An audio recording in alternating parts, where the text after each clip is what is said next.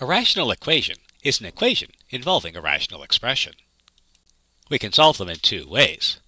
One way is based on something that we might call the zero quotient property. Suppose I have a quotient x over y equal to 0, and we require that y can't be 0. In that case, we know that x must be 0.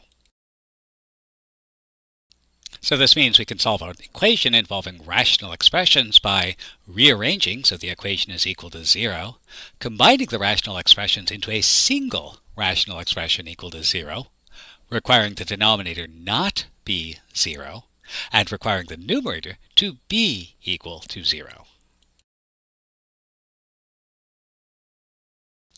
For example, let's try and solve this rational expression. So first, we'll rearrange so the equation is equal to 0. Done. We'll combine the rational expressions to a single rational expression equal to 0. Done. Now we have to require the denominator not be equal to 0. And so since the denominator can't be 0, we'll see what would make it equal to 0. So we'll have our denominator equal to 0, and we'll solve. And because we're fantastically lucky, this one happens to be factorable. Now I have product equal to 0, and so one or the other factor must be 0. So either x plus 5 is 0, or x minus 1 is 0. Solving these gives us. And since these are the values that make the denominator equal to 0, we require that x can't be negative 5 and x can't be 1.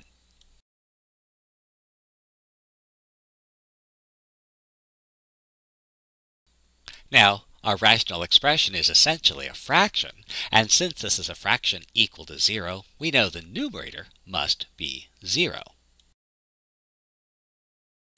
And so we must have 3x minus 7 equal to 0, and we can solve this. And again, the most important thing to remember is that we do have some forbidden values here, and so we can never let x be negative 5 or 1. But since x equals 7/3 is not a forbidden value, it must be our solution.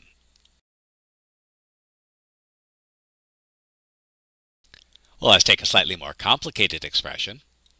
So again, anything that would make a denominator equal to 0 must be forbidden. So we require that x not be negative 2 and x can't be equal to 1. Now, this is a sum of rational expressions, so in order to make use of our property, we need a single rational expression equal to 0, and so that means we'll have to add these rational expressions. Now, if you had a kind and gentle math teacher in a kind and gentle universe, you'd be given rational expressions with the same denominator. But you're not that lucky. You have me. And that means you have rational expressions that do not have the same denominator. And so we have to find a common denominator. And the thing to remember is that a common denominator of x over y and z over w is the product of the two denominators. And so a common denominator will be, and we'll convert each rational expression into a rational expression with the denominator x plus 2 times x minus 1. This first rational expression is missing the x minus 1 factor, so we'll multiply numerator and denominator by x minus 1 to get. And likewise, this second fraction is missing the factor x plus 2, so we'll multiply numerator and denominator to get. And remember that factored form is best, so unless we have a good reason to multiply them out, we'll leave things in factored form.